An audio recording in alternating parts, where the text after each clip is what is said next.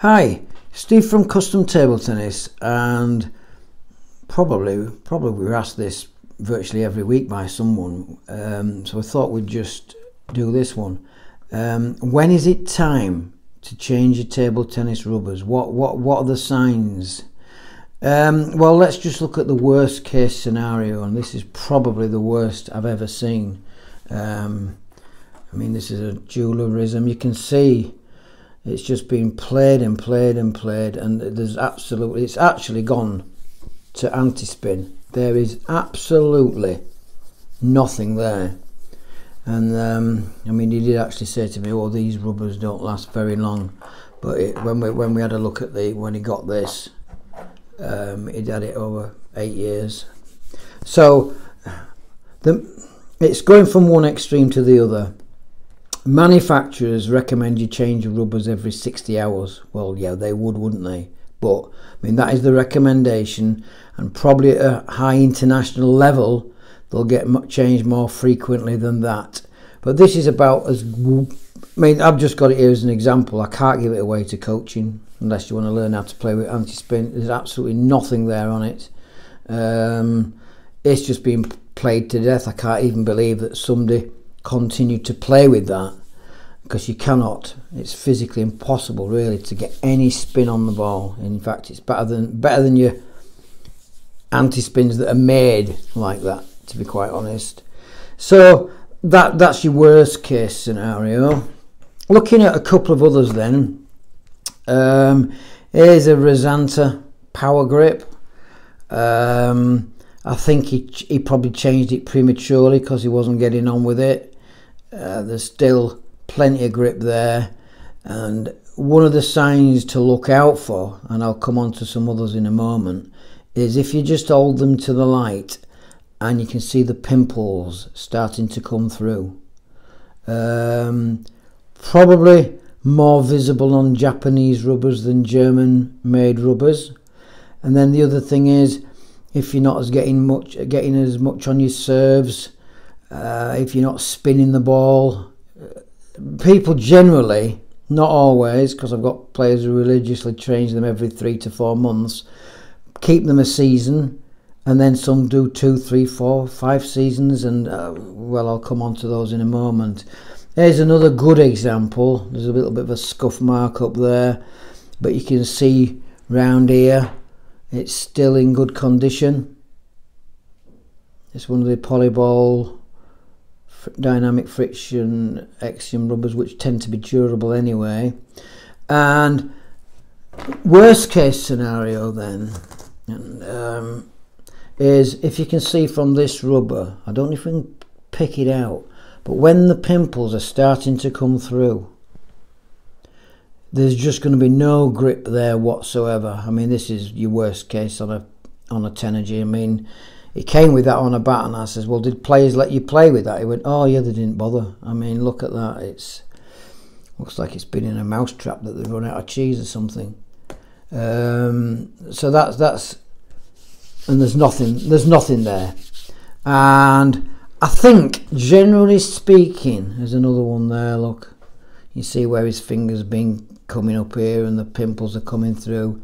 I think I can only surmise that because Tenergy is so expensive, people just keep them on the bat because they're £60 a go in the UK. But look at that, you're not going to be able to play. The other thing is, anyway, aside from the pimples that you can clearly see there coming through, shows more on the black, that long before that takes place, every time the ball is hitting the rubber, the sponge, the cell structure of the sponge underneath is also breaking down long before you get to that stage. So I mean, these are worst case scenarios. I think I said in the other video that all we can do with these is we stick them on these little bats. I think we've got them on there now. I think I might have even mentioned this in another video. Even with, when your rubbers are so far gone, even with this stuff, you're not going to, I mean, yeah, it's a Bio Rubber Cleaner and Rejuvenated, which goes out every day. It's really good stuff. I mean, you can, I'll just put a couple, one there, one there. I mean, yes, you're going to actually be able to get the dirt off from in between, you know, by pushing. We've just got a phone call, so we'll be right back. So, as I was saying, there's no amount of this stuff. I mean, I'll do it just for the sake of doing it, but you put a couple of drops on there, you're not gonna rejuvenate this anytime soon. I mean, as good as the cleaner is and the rejuvenator, you can't rejuvenate something that's completely worn out. So you might have taken the initial layer of dirt and grime off there. Yeah, it's just starting to dry out now, but once your pimples start coming through, I mean, that's probably gone 3 times its lifespan, but with it being so expensive, people tend to hang on to them longer.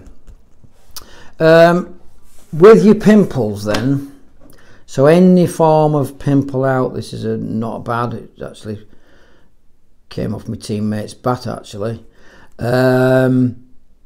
I know exactly how long it's been on the bat. It's done 12 months and it's had a lot of practice. But with your pimple, not so critical, because you just want to find out whether you're going to actually play with pimples or you want to have a go with pimples. This is a short pimple, Warren. There's 3 different types in 3 different thicknesses. In fact, what I'll probably do is do a review on the Warren, because we've been asked for it. People get confused to what it all means, the different types and different sponges or what have you. Yeah, I sort of picked away at the glue. It's a very, very soft, easy controllable rubber, this. They say it's about a 32, and I don't dispute that. I used it for years. I just use the faster version now. So it's actually pulled a little bit of the sponge off because it's so porous. So things like Warrens, anybody who spends a bit of money, I'll give them one of them just so they can try it. And then here's another one actually. I think he lasted a couple of hours with a 755. You're not gonna go from reverse to a long pimple rubber. If you're used to going under the ball and chopping it, it's just sitting up in the air and hitting it past me. If you've been doing something for years and years and years, it's going to be very, very difficult to go with a long pimple. But these, generally speaking, somebody's fine with that to try it out. Even the sponge is in decent shape. So yeah, that's going to be absolutely fine for people to test. So it's a little bit of a short video. I could have done with some sort of rubbers in between, but generally what I do with the old rubbers, people say, have you got any old rubbers? And if they're like this, generally speaking, if it's German rubber and it's like that, I just drop it in the bin. I don't give it away for coaching. But because it's Tenergy, people like these little bats made up, $14.99 for a bat with Tenergy's on. It's a little coaching bat. It's a little fiddly thing, 120 by 120. So it's just a little bit of fun, and if you practice with that for half an hour, then go back to your normal bat, you'll be seeing it like a football. You should be able to be playing a lot better. But as I say, a short video just about the longevity and how people hang on to the rubbers. Little story, people like the little stories. One particular guy, he'd had his bat over 35 years, and you know, he was very, very difficult to play. He was unplayable. He had tackiness chop on one side and tackiness drive on the other, only it wasn't. If we go back to that original one, his rubber was completely smooth, completely dead. It was very difficult to play. You could block it back and you just get it back all day long, not bothered about the spin. Same bat, same rubbers for 30 years. In fact, his finger had gone right through the sponge, right through the top sheet in the sponge, and then you could see a strip of wood where his finger goes. So long story short, somebody complained about his bat. He got a new one off us, and I said to him, well, with the best will in the world, a new bat compared to something like that it's not really going to work out for you, and a bit of a sad tale because he just packed it in. So don't hang on to your equipment for too long. Get it changed most players of any note know when the performance is dipping, and when the performance is dipping or you're not getting as much on your serves, it's time to bite the bullet and change the rubbers.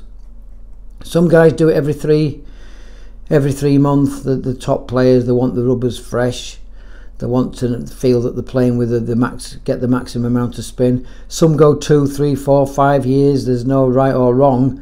Well, the wrong is keeping a rubber 5 years because you're just not going to get the performance. And on these won't be more than a season or so old. Somebody who puts a lot of practice in, as I say, you catch it on the table on one of these. That's why we stick them on little bats. There's another one, a little bit of super glue up there. So change your rubbers. If you need any advice, we're only a phone call away. Steve from Custom Table Tennis. Hit the like and subscribe button. Until next time, and I think because we've been asked for it, we're going to do the Warrens. I'm just going to do them, and then the information's out there. Why is the 3 versions? So hit the like and subscribe. Bye for now.